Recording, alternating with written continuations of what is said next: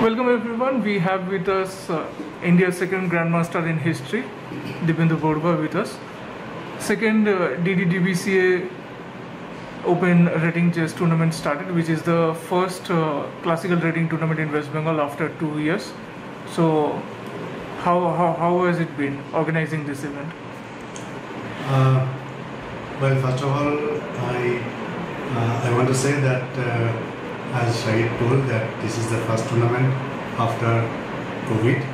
Actually, we were planning to hold tournament, but due to the restrictions, we could not do. And as you all know, that last 2 years, because of the lots of restrictions, players could not play any tournament. They were playing only online tournaments, rapid tournaments, or some kind of one-day event. But as now slowly we are trying to come back to the new normalcy, and all the players were eagerly waiting for this offline tournament, for physical tournament. And I'm sure that all the players, those who are taking part in this tournament, 182 players, I'm sure that they would love to play this tournament, they will enjoy. And I wish that the best player win the tournament, and I also wish that they will play sportingly. And because I saw some games, some 2 days, as soon as the game started, many games were over within half an hour or maybe 1 hour. So I don't blame them, but I think this is just because of the habit they have grown for the last 2 years by playing lots of online tournaments, lots of rapid tournaments, 2 days tournament, 1 day tournament. So this made them this kind of bad habit. So I'm sure that they will slowly, this tournament will help them to gain their patience, gain their to get back their old mood. So this is what I'm really happy that at last we could organize this tournament. 44th Chess Olympiad is less than 80 days away, and we heard in the inauguration, and we also know that you have played several Olympiads, 7 consecutive in the span of 12 years from 1988 to 2000. So can you share some fond memories, because you have played with Anand and also with some generation, younger generation, who is also playing in this year's Olympiad? Yeah, I think there's a dream for each and every chess player to represent their country to the Olympiads, because we don't have the Olympics, and so it is all we dream for this tournament. And I had the opportunity here to play Olympiads, 7 Olympiads continuously, from 88 to 2000, Istanbul, and 2002 also I was selected. I was in the team, but then I had some arguments with the federation, so I did not go. Otherwise, yeah, Olympiad, to represent the country in any tournament is a pride. And of course the Olympiad, to get a chance for the Olympiad team. And I remember I played my first Olympiad in 88, and those days there were no mobiles, no communications. So at last moment, in those days, we had to, our players had to go to Delhi to meet to the Shastri Bhavan, C wing. I still remember. Some of us senior players used to go to Delhi, stay there for 7 days or 10 days to get the permission to move the file from one desk to the other desk, and finally we could get the permission just a day before. Not like now already our Indian players, they know that they are going to represent India long time back, and at least 2 months back or 3 months back they can prepare. And we didn't have any coach, we didn't have any this kind of facilities. So we just met. Suddenly I got called in the sense the local phone. I mean, that too I didn't have any phone in my residence. My neighbors, they had a number the federation had. So suddenly I got a call from Delhi that this tournament I knew I had been selected, but yes, the government has cleared our proposal, and immediately I had to take a flight to Delhi, and I took a flight. My father went to Indian Airlines office. I still remember at the VIP quota last moment they could give me a seat by which I flew to Delhi. And then somehow I could, we all met in Delhi, and finally we went to Saloniki, it is in Greece, the first Olympiad which I played in '88. Anand was also in the team, and fortunately we were the teammates and we were the roommates also, and that was really a lifetime experience, just to have Anand as a room partner. And then as the game progressed, final round I needed a draw for my first GM norm. Okay, before that, as we all know that Anand was already then Grandmaster, the first Grandmaster from India. And last round I was white, and I needed a win for getting the norm, and I was about to win, but I had a choice of selecting whether to go for a exchanger or to go for a queen against rook. And I didn't realize that if I go for a queen against rook, then I cannot make any progress. So I chose the wrong path and wrong continuation, and it ended in a draw. And I was so upset that because earlier also I missed GM norms, but that was so close, and I was very upset. Then Anand came from behind and he patted me in the back and he said, Dipu, he calls me as Dipu, my nickname, and he said, don't worry, you missed the norm by half a point. That it shows that you are very close to get the title or get the norm. And that was really an inspiration for me. This motivation motivated me, because I think it happens to each and everyone's life that you miss some so close, you miss the norm, you just want to get the norm, but then you miss it and then you get very upset or frustrated or something like that, disappointed. And then someone like great player, someone like a younger brother, if he comes and tells me this, so it really inspired me a lot, and I'll never forget that. And then I played in the second time in the Novi Sad, then Yugoslavia, and I must say that I won gold medal on second board. And one experience I want to share, that the last round I think we were paired with the USA, and I was already just before the last round, I already scored so much that I was confirmed to get that medal. Then I thought that the Indian team, we thought that I would take rest on the last round so that gold medal would be confirmed. But then the captain of the I think we are paired with the Czech Republic, Czechoslovakia, that time Czechoslovakia, a very strong team. And that time suddenly in the evening, before the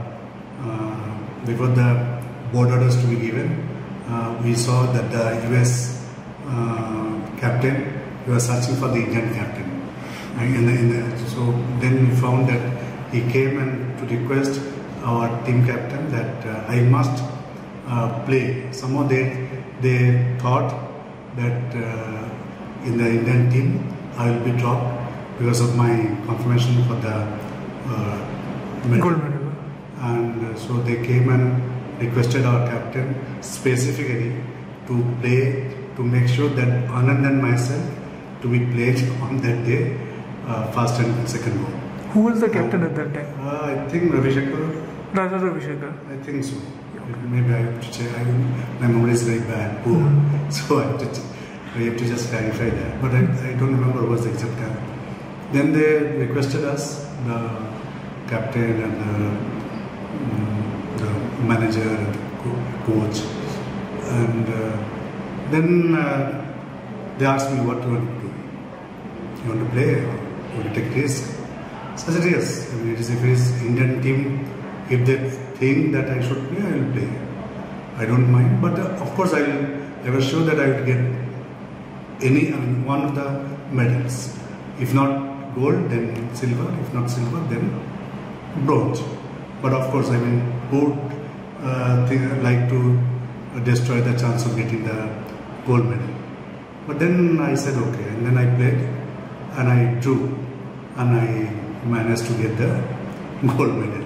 So this is how, I mean, it's a team event. So after that I realized that on that particular occasion that Olympiad is like you are playing for the team, you are playing for the country, and you have to listen, you have to think of the team so that you don't play for yourself. Whether you lose or win or you lose some point, you have to play for the country, and you have to obey the captain's order. Whatever captain feels, you have to just listen to him, and there is no chance to have the selfishness or just to play for your own interest, not like that.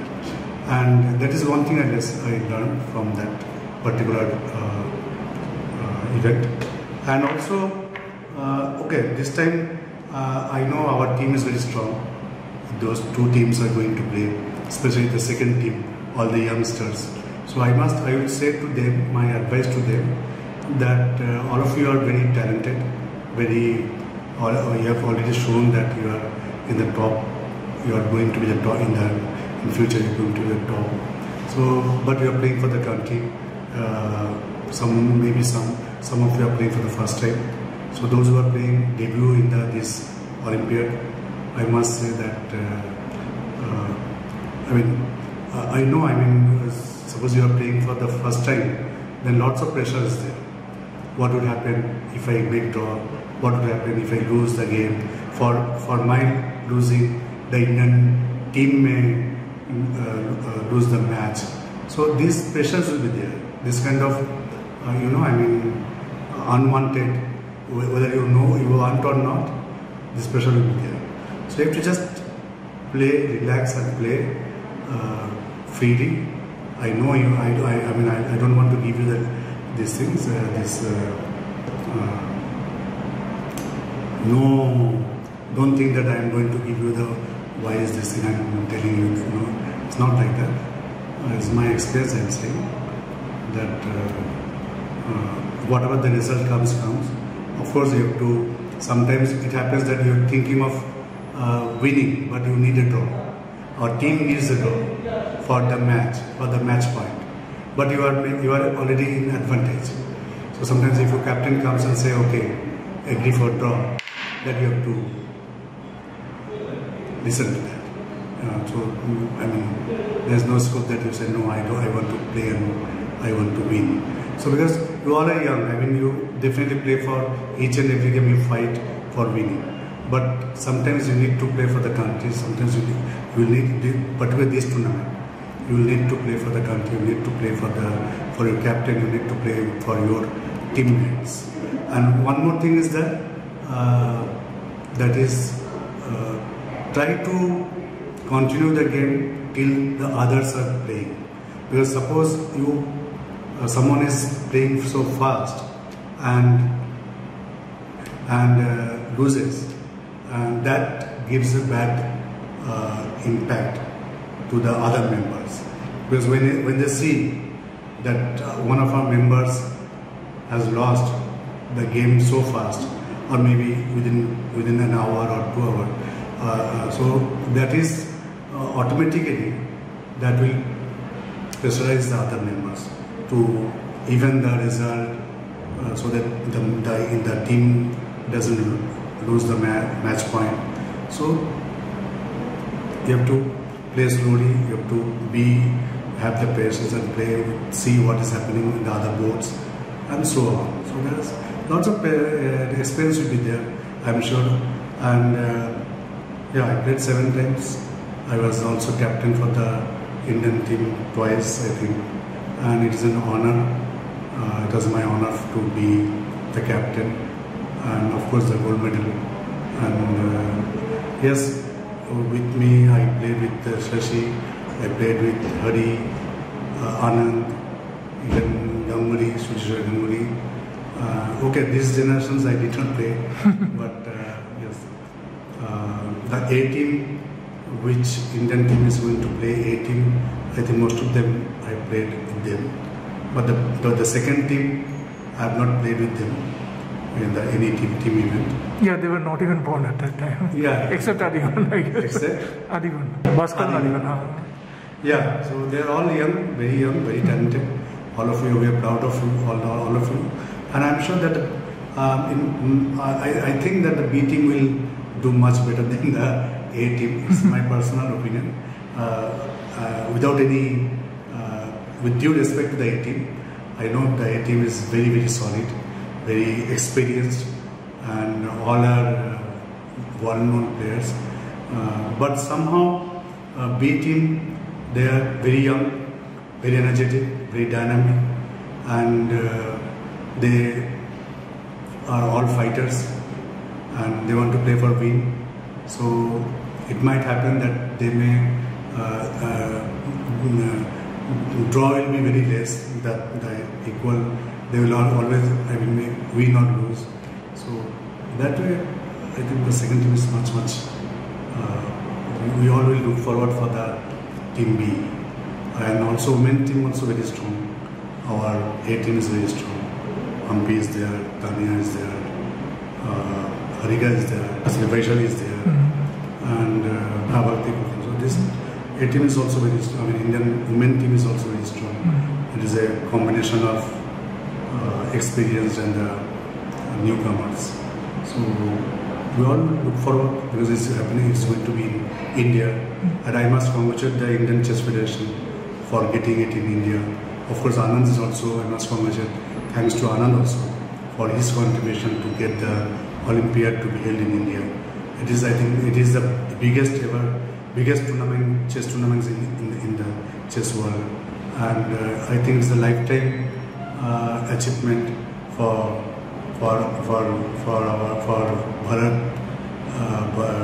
Bharatji, and also for our dynamic president. So I must congratulate all of them, and I must congratulate, thanks also to the Tamil Nadu government to come forward to support this mega event. Otherwise this could not be happen. And also at the same time, I would request each and everyone, those who are connected with chess in India, they must visit Chennai to watch this mega event, to watch this the world-renowned players playing for their country, and in one tournament. It is nowhere you can get it, and it is I mean, it will be very expensive to go abroad and see the Olympiad. So it's a lifetime achievement, it's a golden achievement, I mean golden opportunity for the chess lovers, for the chess players, everyone, those who could afford, please go and visit this Olympiad. You will really have a good time, and this will be the lifetime experience, because you will see the Carlsen and others playing for their country, and all the actions for their country. Because I had the opportunity to see Kasparov, Karpov, all these world-class players to play for their country, and it is team event. It is a different kind of chemistry and environment. Chemistry, yeah. So it is. I mean, you will not see in the open tournaments, on the closed tournaments, it is they are playing for their individual performance, but team event is something unique. So I'm looking forward, and definitely I will be there. I want to see, I want to meet my old friends also, because after 2000 I did not visit. In fact, I didn't know whether it is going to be held in India. Before that itself, I one day I was talking with Bharat, and I told him that I want to go and watch Olympiad sometime this year or maybe the next time, because I want to meet my old friends. And fortunately, it is going to be in India, so definitely I will see. Speaking of old friends, Vishy Anand has decided to endorse Dvorkovich, and if Dvorkovich retains for second term, then Anand will become FIDE Deputy Vice President. So what is your opinion? Yeah. First of all, I was very surprised when I saw this news yesterday, and really it is great. And if Anand comes to in the World Chess Federation, it will be definitely a big inspiration for the Indian chess fraternity. And definitely we would love to see Anand as an administrator, and now he is a mentor.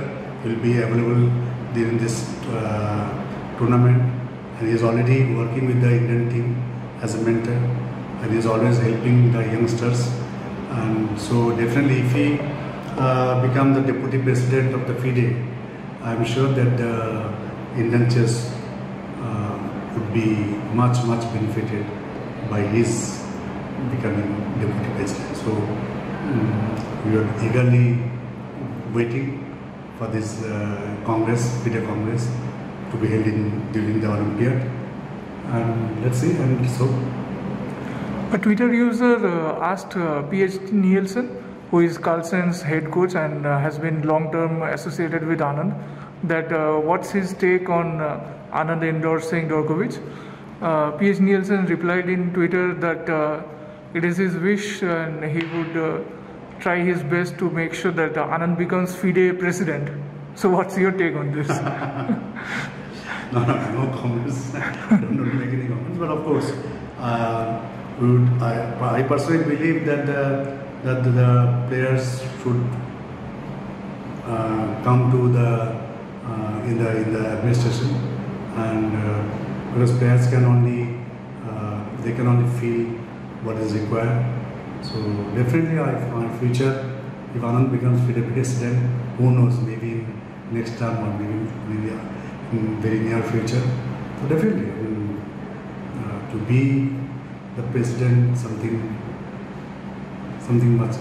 great.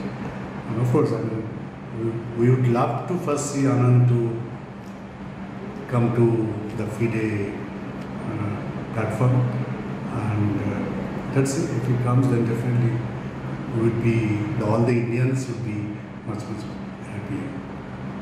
Switching gears, almost a decade ago, realtor Pradeep Sarani came to you, who invented Dynamo Chess, and then you played a very key role in the deciding the movement of Dynamo, the piece. Dynamo Chess is a chess variant, we all know about it. So can you say what happened and how did you influence, and what is the current movement of Dynamo which you decided? Yeah, first of all, it is a new version of chess. It is a 10 by 10, and I think there are 10 by 10 version chesses there in some country. I don't remember, but there is a different kind of pieces are there. In Dynamo Chess, we have a similar type of pieces, all the pieces like chess boards, except there is one new piece is being introduced. It's called Dynamo, or the missile. It is actually 10 by 10, as I told earlier, and the white and black will have two dynamos each. That both the dynamos or the missiles they are placed just beside king and queen, and the best part of this Dynamo Chess is that the one single piece can checkmate. That is, Dynamo piece can checkmate, because its power is it can move as knight or bishop. So it's a very two-piece combination, and so if Dynamo piece is on f6 and king is on h8, then it is a checkmate, because bishop is giving check, and at the same time knight is controlling the white squares. G8 and h7. G8 and h7. Yes. So it is unique part of this Dynamo chess is that one single piece in chess, one single piece cannot checkmate. So this is the Dynamo chess. Yes, we have this Dynamo chess was first introduced in 2015, and Mr. Sadani, he is the main person of this variant of this new version of the chess, and of course our Shahid is also there. You are also there. You have also helped a lot for making it. I mean, rules and regulations, how to make the moves. Dynamo piece. Earlier it was different power. Then we thought, okay, bishop and knight would be much better. And then initially we thought of putting it in the corner of the board, but now it is placed beside the king and queen, so that it can immediately come to the game, and also it can protect the queen and the king. And it is the rules are one or two rules are very different from the chess rules, because normally pawns are in real chess, pawn can move one or two squares from the original square, and in Dynamo chess it can move 1, 2 or 3 squares in the first move of the pawns. And when the pawn can reach to the 10th rank, the last rank here in the Dynamo chess, you can, like in chess, you can take any piece you want. So you can take, it can promote it as a Dynamo piece. And one more change is that the end passage, it can in real chess it is once it can happen, but in Dynamo chess the same pawn can capture or can in passing twice. So these are the minor changes, and we are trying to introduce it again this year, and we are going to have a tournament, first of its kind in India or in Bengal, that is Dynamo Chess Tournament on 20th of May at my academy, same place, where we are hoping to have some of the renowned chess players, and they have already confirmed. And so we are planning to have 16 players knockout tournament, because just it's a one-day event, and we want to see how it gets response. And during this tournament, rating tournament, we are keeping one Dynamo chess set here, so that the players who are playing, they can play and enjoy. And I'm sure that this version, this new variant, this Dynamo chess will be more enjoyable, and players will really like it. And we are thinking of making it to the bring it to the in the online game, so that anyone can play through online. So that's our plan, and let's hope that Dynamo chess will be more popular. And we are also planning to, if possible, if finance permits, to give some demonstration during the Olympiad, and that would be nice, because we will get thousands of players, hundreds of players. So it can reach to the world audience, the other countries also.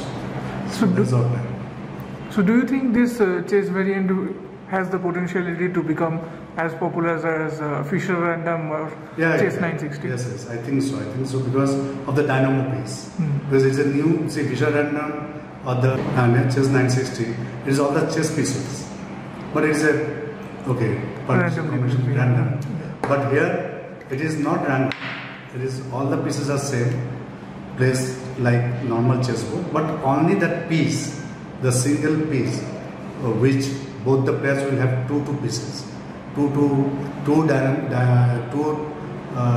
missile or the two dynamos in their hand, so that they can use it. Like queen will have then two dynamos, so that it will make more complications and more enjoyable, and suddenly you will feel that the bishop is dynamo is moving like bishop, or it can move like knight, the same place.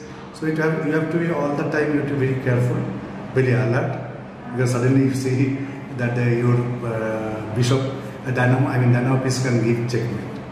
So I think it will be much more popular, provided we can make it to the online or to the worldwide audience. Worldwide popular. We hope someday it becomes so much popular that we can witness a world championship for it, just like Vishy Anand. I hope so, because I am very positive, and I like the game very much, and I would request all the players that at least you should try, and I am sure that you will love it. Coming back to this tournament, in this event we do not see a lot of title players or higher rated players playing. Most of them having this reason that the FIDE's new rating change rule effect, that if you face more than 400 rating points difference rated player, then the rating increase will be benefited only once, but later on you cannot. So do you think that in chess is the only sport where the rating rule is such that it doesn't benefit someone who is above 18 or higher rated player when they're facing much lower rated player? So is this an adverse rule which is forcing players or the adults to choose the tournaments more carefully? Yes, I think so, because I heard about it, but I never thought seriously. But then once this tournament is being organized, I was very surprised not to see any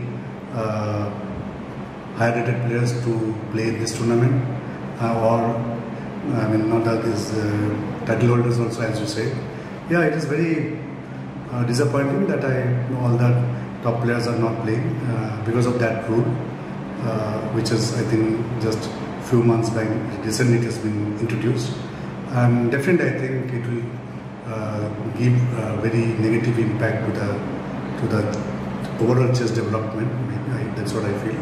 So FIDE, I think definitely they will also realize this in near future, and also they will think about it to rectify or to modify whatever way they can make it, so that again the higher rated players play in the tournament. Because first of all, it's very difficult to get the title holders or the higher rated players to play, and if you make this kind of rule, then obviously they will not play, they will not take that risk. So I think time will come within a very short period, that FIDE will think about it and they will modify or try to rectify it. Thank you, Mr. Barua, for your valuable time and speaking with Chess India. I wish you all the best in future. Thank you so much.